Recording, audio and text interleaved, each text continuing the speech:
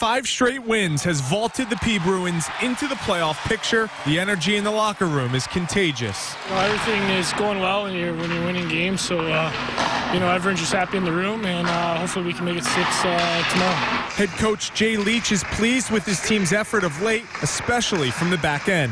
Certainly our defensive core has been stout really for the most part of the year, and I think it's a correlation of the goaltending, and we just move on out from there.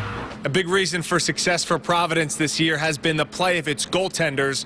The duo of Dan Vladar and Max Legace, 2 top 10 goalies in the AHL, has given the Bruins a chance to win on a nightly basis. We as coaches think we can alter things or change things, but at the end of the day, it's goaltending. It really is, and we're blessed to have 2 really good ones. There's been times they've held us in games, and both of them are solid goalies, and I'm sure they have huge futures, and it's fun to see them play really well this year so far. And they'll continue to need to play well during the final 6 weeks of the year as the team hopes to compete for a Calder Cup. It happens fast, so we've got to be ready for teams that are trying to catch us, and then at the same time we want to try to catch some teams that are in front of us.